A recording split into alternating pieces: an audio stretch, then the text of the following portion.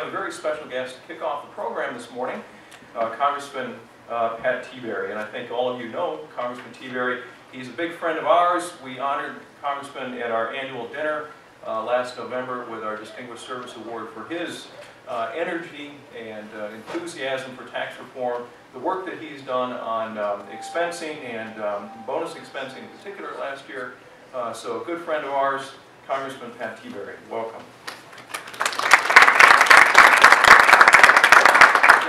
Thank you, Scott. Thank you for your leadership. Thank you for the Tax Foundation's leadership of the S Corp Association as well as NFIB. This is so important to talk about this, and the data that you're going to share today is extremely important to debate. All of you know the facts of the matter are that we have in every single congressional district a Main Street.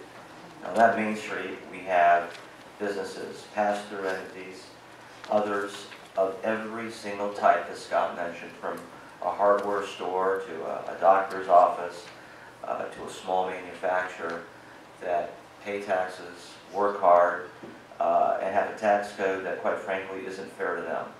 And we here need to continue to rally around the fact that we need a tax code that's simpler, that's fair, that's more transparent, that encourages investment, that encourages growth, and that as we do tax reform, they shouldn't be left behind. You know, predictably, this president, like he does on almost every single issue, has tried to find a way to divide, and in this case, divide the business community between C corporations, large businesses that, quite frankly, are disadvantaged internationally when they compete against companies that are headquartered in Europe and in Asia because of a tax code that isn't fair for our companies to compete. And the president has rightfully said that we need to fix the tax code for them. But at the same time, he doesn't want to fix the code for everybody else. And so our job is to continue to communicate the fact that we don't want to leave anybody behind. That we want to have a tax code that works for everybody, for families, for job creators, whether those job creators are C Corps, whether they're pass-through entities, whether they're mom and pops, no matter what they are, we should have a tax code that makes sense for all of them. So the data today and the discussion today is so very important, so timely to send a message to the White House, but more importantly to every policymaker here, that we need a tax code that encourages capital investment, that encourages job growth, that encourages better wages, and quite frankly, you can't leave a majority of American job creators out of that mix if we're going to get there. So thanks to you, Scott, your leadership, the Tax Foundation. I'll stay here for a little while before our conference to hear the good news, and I look forward to working with you to get this across the finish line. Wonderful. Thank you very much. Thank you. Appreciate it.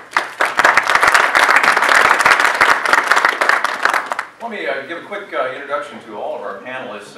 Starting off this morning will be Kyle Pomerleau, who's one of our rising stars at the Tax Foundation, author of a number of very key studies in this past year. Most recently, this new study, an overview of pass-through businesses in the United States. If you want to know everything there is about the pass-through sector, this is the study to read. Available on our website. I think one of the most interesting and actually newsworthy elements of this is in the appendix, in which Kyle calculated the total all-in tax burden or tax rate for pass-through entities in every state. Because we often talk about the federal tax, which is now, of course, the highest individual tax rate imposed on business owners is 39.6% at the federal level. Of course, then you have to add on the Obamacare tax. But in state after state, of course, they also have income taxes, and Kyle's calculated what that total tax burden is on businesses. And in states like California, it well reaches over 50%. So that each and every one of those businesses in that state are now only keeping about half of what they earn. He's also one of the co-authors of this fantastic chart book called Business in America, a great way of learning about the business community in America, soup to nuts, from the largest C corporations down to the small businesses. It really puts a face on American business through pictures and I think a lot of us don't have time to read huge studies. This is the way to go through a great series of charts. It's available on our website. You can flick through, you can download it, use it in your own presentations. You're welcome to steal liberally from this volume. We also have Tom Nichols, who, as I mentioned earlier, is currently the chairman of the board of advisors for the S Corp Association. Sorry about that. And he's also with the Milwaukee firm of Tierney. Let me make sure I get all that correct. Meisner, Tierney, Fisher, and Nichols. And of course, he is, every time I talk to Tom, I learn something new about the sort of history of pass-through businesses in America and how it changed so dramatically after the 1986 Act and what it was like doing business pre-1986. And that's going to be a very interesting part of his presentation today. And then we have our old friend Nick Corellis, who's tax counsel at NFIB. He's a former colleague of many of you here before joining NFIB. He was tax counsel for Congressman Lynn Jenkins of Kansas. And so with that, we'll start out with Kyle. And for those of you listening at home, he will have some slides that will appear here in the room. You won't be able to see them. However, they will be posted on the Tax Foundation website. So you will be able to follow along at home. So without further ado, we'll kick it over to Kyle. Are what taxes they pay and their importance to the U.S. economy, and at the end, briefly touch upon what this means for tax reform, knowing the size of the pass-through sector in the United States. So what are pass-through businesses? So pass-through businesses get their name from the fact that their income is passed directly through the business to the owners, and then the owners pay taxes on that income on their individual tax returns. There are several types of pass-through businesses, as Scott said previously: sole proprietorships, partnerships, LLCs, and S corporations. Now, since pass-through businesses pass their income and losses directly to their owners, these businesses face similar tax rates as individuals. So they're going to be facing the federal individual income tax, top rate of 39.6, plus a little bit more for the P's limitation on itemized deductions, state and local income taxes, payroll taxes, the self-employment taxes to fund Social Security and Medicare. But like individuals, they also get the benefits of itemized deductions as well. On top of this, there are other taxes that pass-through businesses have to deal with. The ACA net investment income tax, 3.8%. This is especially important for passive shareholders of S corporations. The alternative minimum tax. According to a Treasury report, about 2 million tax returns with business income had faced the AMT in 2007, I believe. State and local franchise taxes. Some states levy special taxes on business entities. For instance, California taxes S corporations 1.5% of net income before the income's passed to their owners. And then some states don't recognize certain pass-through business entities. For instance, Tennessee, they don't recognize S corporations. They treat them as C corporations. They're not connected to the federal code, so there's a mess there. New Hampshire also, their business profit tax hits all businesses regardless of form at 8.5%. Combined, the income taxes that pass-through businesses face can be quite high. Here's just a sample calculation of the top marginal tax rate in California.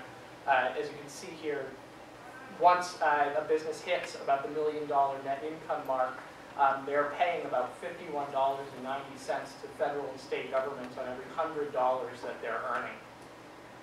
And I calculated this for all states. It's a little hard to see, but even in states without income taxes, such as Texas, the top marginal rate is 42.6%. And these are for sole proprietorships. The taxes vary slightly depending on the business form and the state and how laws treat different types of income in these states. Now, it's important to point out that since the federal government has arbitrarily chosen to tax two types of business forms differently, it causes two different marginal rates for the forms. Here is just a basic comparison of the marginal tax rate for C corporations, the entity level tax plus the individual level tax, compared to what a pass-through business goes through. Now, a bunch of caveats here. The C corporation is able to defer the individual level tax for a long period of time. Sometimes they never face that additional tax because some tax exempt entities own a lot of those corporate stocks. But the point here is to show that there is significant non-neutral treatment of business forms in the United States. So how have the pass-through sector, how has it grown? So in the past 30 years since 1980, the number of businesses filing tax returns has grown from about 13 million to about 32 million. And more than 100% of that growth is due to pass-through businesses. And I say that because C corporations have actually declined in absolute and relative terms.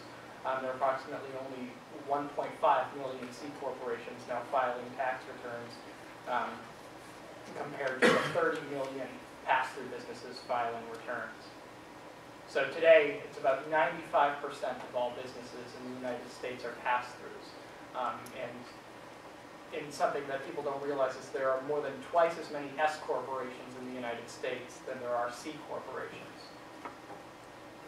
And due to that growth in the number of returns, well, pass-throughs are now earning a majority of all business income in the United States. So in 2011, 60% of all business income was earned by pass-through businesses, 40% C corporations. That was flipped in 1980, where C corporations were earning about 70% of all net income.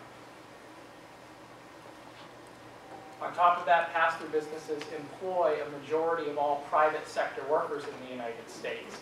According to census data, 65.7 million people worked for or were self-employed as pass-through businesses, compared to the 55 million who were working for or self-employed as C corporations in 2011.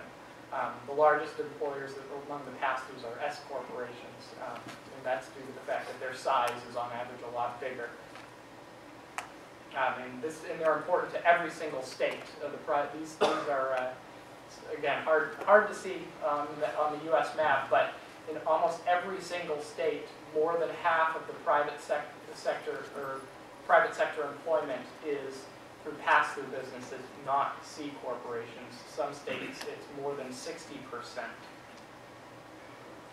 Now, it's tempting when talking about pass-through businesses is to equate them to small businesses, but that's only half true. So if you took all the employees in the private sector and put them in two buckets, those working for C corporations and those working for pass-through entities, you'll see that C corporations, on average, are a lot larger. About 70% of all workers who are working for C corporations are working for firms with 500 or more employees, while pass-through businesses, about 30% of them are self-employed. But it's important to point out the bottom bar all the way to the right, the dark blue, 15.5% of all employees working at pass-through businesses are working at firms with 500 or more employees. So pass-through businesses aren't always small businesses. Some of them are substantially big firms that earn a lot of net income and pay a lot in taxes. So this actually, from a policy perspective, this is important for two reasons. One, you avoid sort of the trap of, well, it's okay to raise the top marginal individual tax rate. You're only hitting self-employed individuals. Well, not really. You're hitting employers that are employing millions of individuals. And number two, you avoid the trap of, say, lawmakers in Kansas saying that we're going to give a small business tax break and exempt all pass-through business income. Well, kind of, but you're exempting the income of very large firms as well, so that's not a very well-targeted policy. Pass-through businesses account for nearly 40% of all private sector payroll. So according to the census, again, it's about $1.6 trillion in wages and salaries in 2011 were paid out to employees of pass-through businesses. These numbers are a little biased. They don't show self-employment income, so the number for pass-throughs it's going to be a little bit higher because of all the sole props that are earning income but aren't paying payroll. They're just earning it themselves. Pass-through businesses also are in every single industry. What this looks at is the share of employment in each industry broken down by C corporations and pass-through businesses. Pass-through businesses, the employment's concentrated more in service sector industries, so utilities, construction, transportation, healthcare, education, while C corporations are more important employers in manufacturing. This may make sense if you know that a lot of overseas business is done by multinational corporations, and a lot of that is manufacturing. And then just one last thing from looking at IRS data is that pass-through business income is mostly earned by high individual taxpayers. This chart is showing that for about 50% of all business income is earned by taxpayers with AGI over $500,000. So what you're seeing is that a lot of these businesses, they're in that top marginal tax rate. So they're facing those rates that I showed earlier in states with rates over 50%. So that's an issue. So how should we think about tax reform, knowing this stuff? Well, tax reform should deal with all business income, not just corporate income. So when we look at, say, the president's budget, for instance, that looked at corporate-only tax reform, essentially, lowering that rate for corporations is important, but if you're going to close loopholes that pass-through businesses benefit from or lengthen depreciation schedules as well, the deal may not be as good for pass-through businesses due to that. Two, one layer of tax on business income is ideal. So the goal here is neutrality. You don't want businesses making decisions based on the fact that they have taxes that they're going to need to pay. Business decisions shouldn't be for tax reasons. So they shouldn't be choosing legal forms based on their tax burdens. They shouldn't be deciding whether to distribute profits to their shareholders or to retain them due to tax policy. And they shouldn't be deciding whether to borrow money to fund investment rather than using retained earnings equity. And the third point is lower rates overall are better. Lower rates on capital income are better. This leads to increased investment because the cost of capital is dropped for businesses. This leads to more jobs, higher wages, and a larger economy in the future. Thanks, Kyle. I appreciate that. Very interesting perspective. You've seen a lot throughout your career. Changes in the pass-through world, and appreciate your thoughts on it. I'm not that old, but I did start practicing in 1979. Before the Tax Reform Act of 1986. And the Tax Reform Act of 1986 made, frankly, a sea change of the corporate tax structure and the overall tax dynamic of the United States. Prior to that, you had a relatively lower rate inside C corporations, and then you had a double tax, you had the second tax when that money was earned and then distributed out to the individual shareholders. Whereas for pass-throughs it was different. But since it was a substantially lower rate for C corporations, the large majority of closely held businesses were C corporations because they wanted to accumulate tax at that lower rate. And then that dynamic set up, and they were supposed to, sooner or later, they were supposed to pay tax on the second level of tax on the distribution of those earnings. Well, it doesn't take a rocket science just to figure out here what happened. Realistically, most business owners figured out, well, I like the lower rate, I'm going to keep that, I'm willing to pay that lower rate, but boy, I'd like to defer or delay and possibly even avoid that second tax if I can possibly do it. And that little cat and mouse game that was set up between the IRS and business owners essentially created an ongoing statutory provisions, and there was a huge amount of effort and resources, both by the government and by private business owners, to figure out, well, how can we avoid that second layer of tax? You had the accumulated earnings tax to prevent business owners from accumulating too much earnings inside those corporations. You had the personal holding company tax to prevent people from having an incorporated pocketbook. You had the unreasonable compensation limits and cases. This is what was mostly case law, where the IRS would seek to disallow paying out unreasonable compensation because the individual owners were, God forbid, only going to pay one level of tax on that income that they were earning. And you had others, Scott mentioned it too, the debt equity.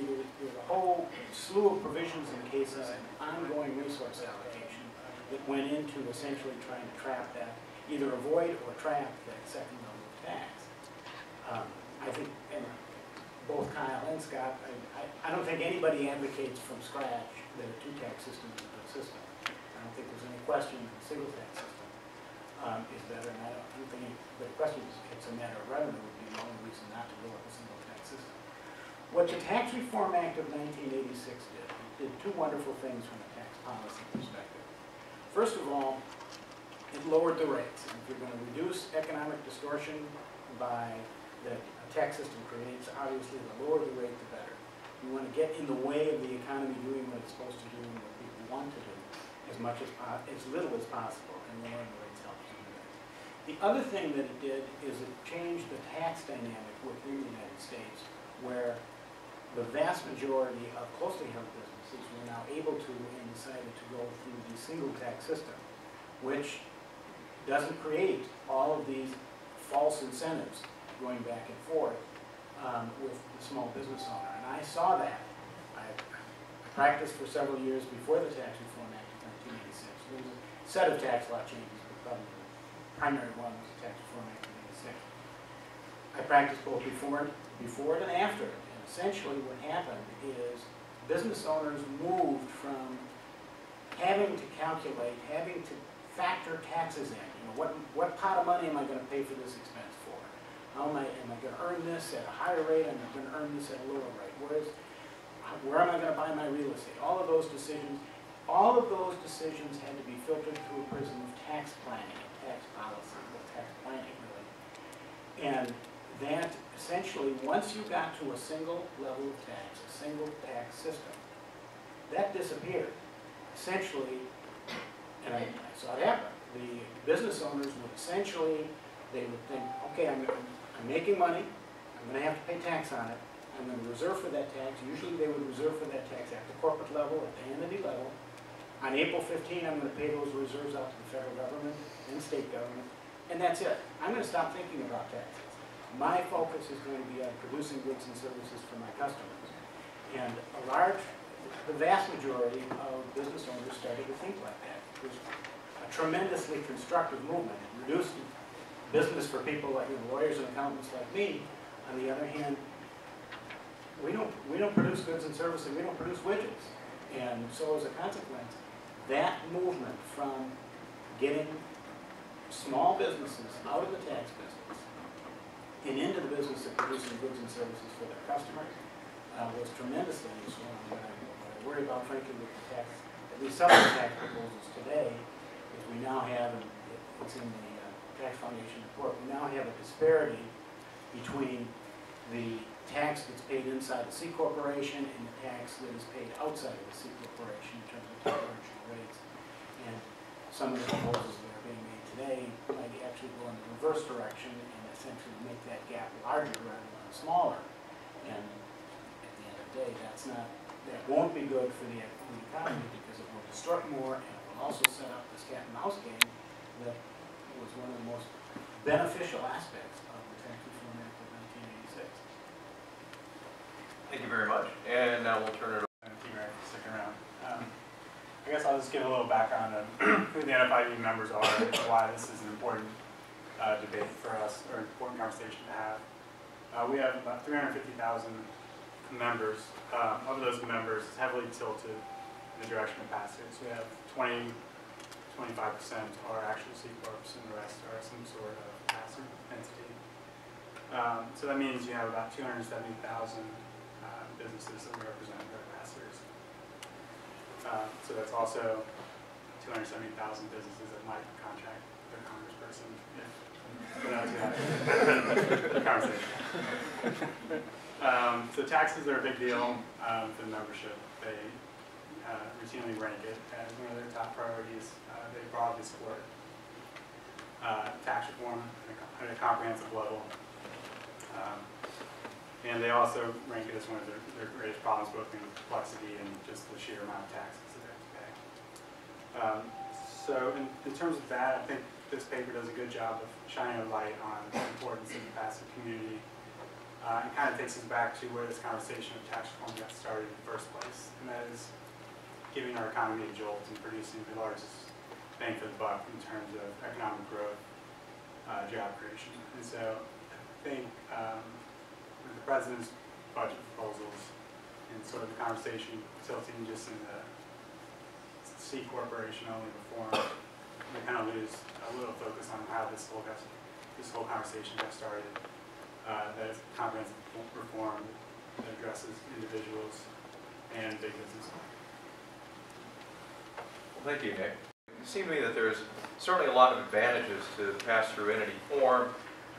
You got the single layer tax, but there are some disadvantages too, as I understand it, and the differences between what a C corporation is able to do in terms of retaining earnings. There's the issue of deferral if you're a larger company that's doing business overseas. Can you talk about those disparities a bit and the relative advantages, disadvantages, and maybe how we need to tie these together so we don't have these vast disparities? Well, there are a lot of, there are a lot of differences in terms of the tax treatment, and not all of them are policy-based. They just happen to be as a result of how things grew up, how the system developed. Certainly foreign earnings is something that, in general, and it's a fairly complicated area, but in general, most S corporations and partnerships, if they've got foreign earnings, they are going to essentially be paying tax at their top marginal rates, so marginal income, for all worldwide income. Whereas for a C corporation, they can have a C corporation subsidiary, and that subsidiary can hang on to that income under a number of circumstances, and hang on to that income for a long period of time, and possibly never pay tax on it. And then if they do pay tax on it, there's a potential for getting a credit. And so as a consequence, the treatment of foreign earnings is one area where there's a fairly substantial difference. I would say clearly right now, the roughly 10% differential in that, whether we're talking about marginal rates, which is what Kyle's report covers, and marginal rates, but also even effective rates. The effective rates for C corporations are significantly different. I mean, it depends on whose numbers you're using, but you're probably talking about at least 10%. And what I'm afraid of is that we might reach the point where we reach that tipping point where closely held business would essentially see the lower tax rate inside the C corporation, and they would make that devil's bargain and essentially say, okay, I realize I'm supposed to pay 2 taxes if I go the C corporation route, but I'm running a business today, I'm up against publicly held competitors. If I make $100,000, I can only invest so much in publicly held business. My competitors, they can invest 10% or 20% more. In order for me to survive, I need to switch to C Corp status and literally spend the rest of my life trying to avoid the rest of that double tax. And, and worrying about whether I can move money from one entity to another entity. The single tax system, frankly, it got, as I say, it got closely held business owners out of the tax business, and they just started focusing on the business. This would get them back into it, but what's driving them back into it is a big rate differential that essentially says other companies can retain, my competitors, my publicly held competitors, can retain earnings and spend more of what they earn and funnel it back into the business than I can. I got to get, I need to have that advantage, even though I'm making this devil's bargain to have to worry about that second layout tax. Now, Kyle, when you were looking at the data, you saw an inflection point, I think, when, I guess 86 was it, when you started to see that divergence between pass-through businesses and C corporations. Can you talk about that a little bit? Yeah, so as Tom pointed out, the 1986 Tax Reform Act sort of switched it around. If you look at the data, the growth in pass-through businesses sort of explodes at that point. I don't know if I can go back to that. Well, you look at, so right here, you see after that point, it sort of changes. It's a little hard to see, but it's the decline in the number of C corporations that's the important part to point out, that it's sort of the business forms switch. Now, this caused this, where we're seeing more net income earned by pass-throughs than C corporations, and this is actually something to keep in mind when looking at our corporate tax as a revenue raiser. A lot of people look at it and see the corporate tax isn't raising very much revenue, and one of the reasons is not because they're avoiding taxes in whatever way they can. It's that a lot of business income is actually just being taxed to the individual tax code. Thanks. Nick, what are your members, the president's budget is out, there's been some, obviously, news about some of the tax proposals in his budget. Are you getting feedback? What's the sense of your membership on some of these proposals that would directly affect pass-through businesses, or C corporations for that matter? Well, I think the president's, our CEO went to meet with Jack Lew and a discussion before they released their latest budget. And I think the Treasury and the President are under kind of the assumption that if they just beef up some expensing for small businesses and free up rules of cash accounting, that they'll be whole despite taking away business deductions and just using that money to reduce the corporate rate. And I think our members pretty resoundingly have said that is not enough to make them whole.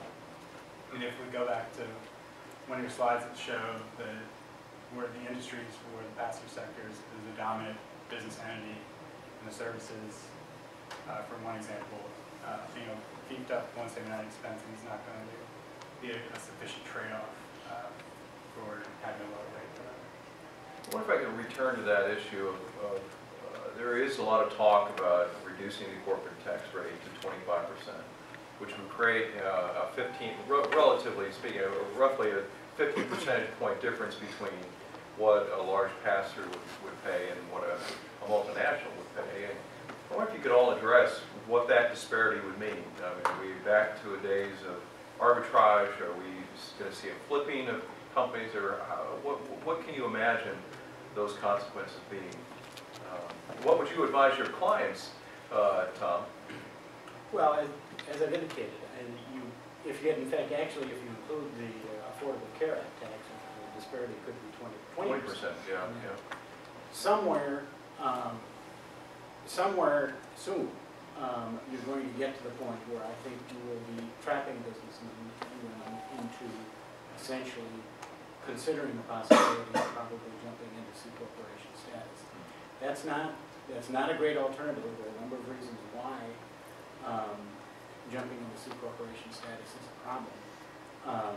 And in addition to what I've already talked about, you've got essentially you're putting the business owner back into the tax business and having to worry about taxes. But you've also got jumping back in triggers a draconian additional tax if they ever turn around and sell their business, for example. And that is essentially if you sell the business inside a C corporation, most buyers, again, a complicated topic, but in general, it boils down to this. Most buyers are going to want to buy the business out from the corporation, from the entity itself. And so in order for those proceeds to get back in the hands of the individual shareholder, you're probably looking at a double tax system on that sale. And that disparity on a sale can be as much as 30%. For a $10 million sale, that's $3 million. But even if that analysis scales both up and down. For a $500,000 business, it's still roughly a 30% differential. And for somebody who's selling the business and hoping that's going to be part of what they're going to be relying on the rest of their life, that $150,000 done at $500,000. And so that, just jumping back into C corp status, it's not going to be an automatic, but that's the devil's bargain I'm talking about. Essentially, what will happen is it will put a tremendous pressure on tax counsel and tax planning to figure out, okay, I'm going to go into C corp status during the period of growth years, and then I'm going to reduce my tax rate on my retained earnings during the period of time I'm retaining earnings. Then I'm going to jump through all the hoops to get back into pass-through status, and maybe somewhere. And it just moves a very simple system, one that is working very well for the business owners, into a very complicated system, one that did not work that well for either the owners or the government prior to the tax reform act of 1986. Thanks. Any thoughts on that? Yeah, I just add on to that it's important that that the rate differential isn't that great. I guess it's analogous to looking at foreign countries and how they're taxing their corporations at much lower rates. This is leading to the fact that corporations are looking overseas as ways to lower their tax burden, both there, here, and abroad. Creating a tax differential within the United States is going to create the same situation where businesses are going to look for ways to lower their tax burden, and they're going to devote resources towards that rather than investing. Ignoring the audience here. Any last questions?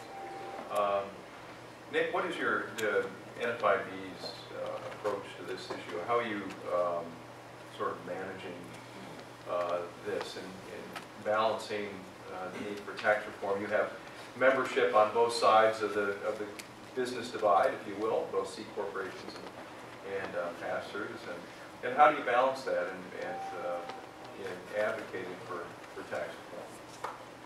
Well, for most of the debate on tax reform wasn't a divided issue. It seemed that everybody was agreed that we were going to address both the individual and the corporate rates at the same time, so you didn't have this possible issue that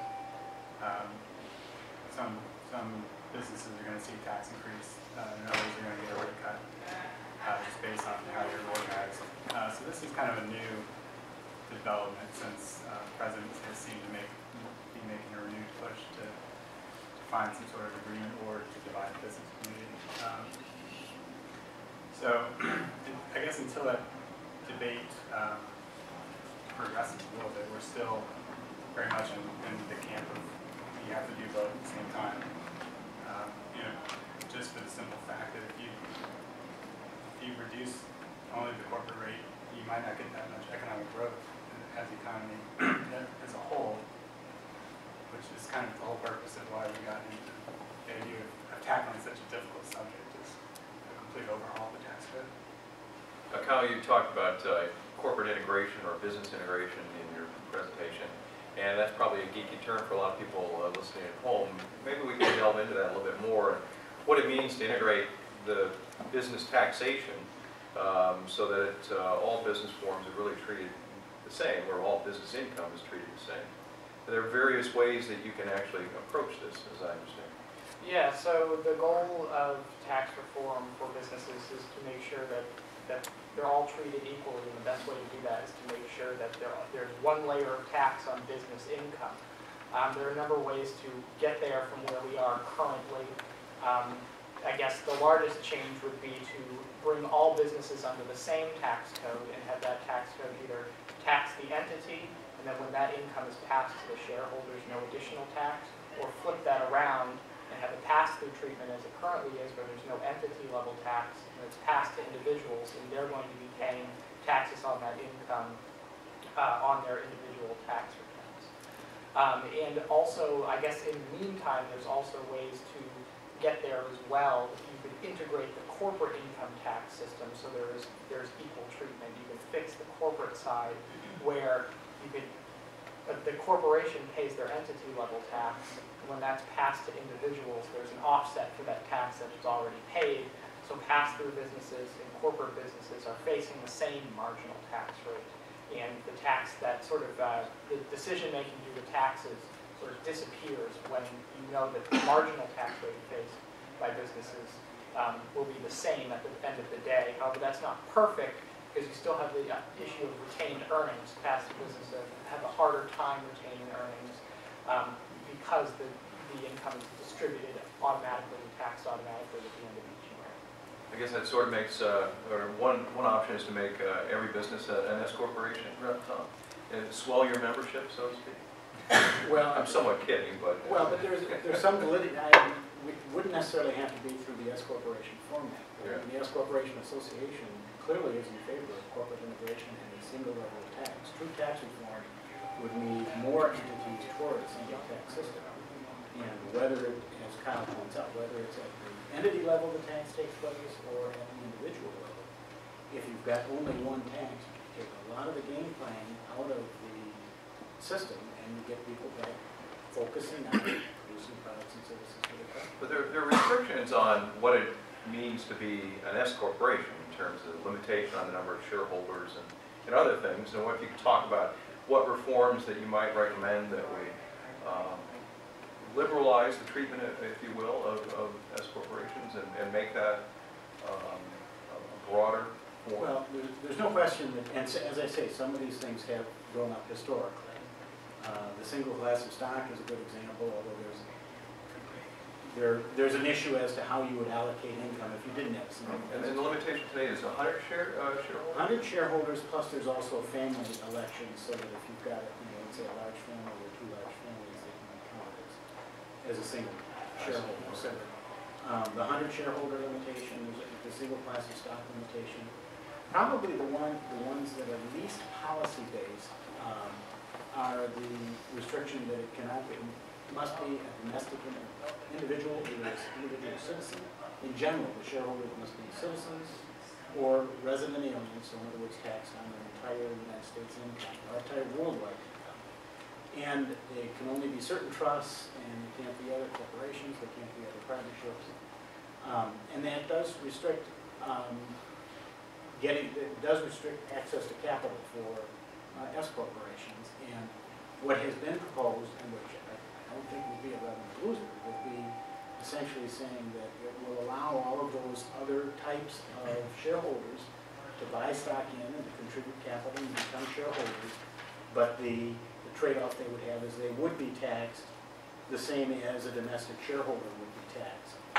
And we already have that for what is called an electing small business trust. And so a certain type of trust that has discretionary provisions, you can have that for an electing small business trust. But there really is no policy reason to say that S corporations shouldn't be getting capital from overseas, or S corporations shouldn't be getting capital from C corporations, for example. The only thing worth chasing there from the government standpoint is to make sure you get the revenue on the income that's passed through, but that can be solved just as it is for the electing small business trust, where you just impose the tax automatically on the shareholder just to make sure that that tax gap is covered. Well, perhaps we can have Nick, Steve, one last question? I think the discussion's pointed something out. You have some firms going into the C corporation to retain the earning and defer the second layer of tax. You have others who pay out immediately, can't touch the C corporation, have to stay in the other type of the pass-through area. If you simply move the rate to try to find a sweet spot, you're still going to have people on both sides of that fence. Some being pushed into the C's and some much preferring the S's.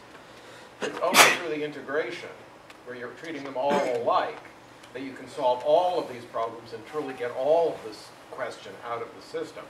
So I think reform of the corporate sector where the rates are higher than in the other sector on the combined basis is absolutely essential, particularly for the multinationals. But if you really want to solve the problem, you really need to go all the way to what Kyle's suggesting on integration. And I think that should be kept in mind as the ultimate goal, even if we can't get there from here right away. Any thoughts? Well, yes, absolutely. You might, if it's going to be a difficult path, you might as well choose the right goal at the end of the day, and you're absolutely right.